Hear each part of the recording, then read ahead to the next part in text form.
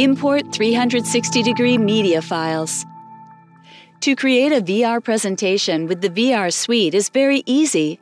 Prepare the structure in Windows. First, copy your 360-degree photos and 360-degree videos in the folder Input. This may be the typical 360-degree pictures or an already prepared image that is divided into cube faces. You can add numbers to the images for the import so they can be applied in a desired order. The file names are simply taken from the virtual reality suite. The prefix with the 2 underscores will not be shown later. That's it!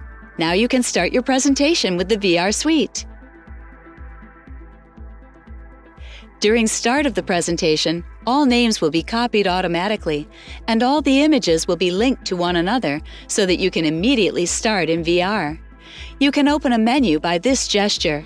Look forward and then begin to move the head down until the eye symbol appears. With this menu, you can select all the locations directly.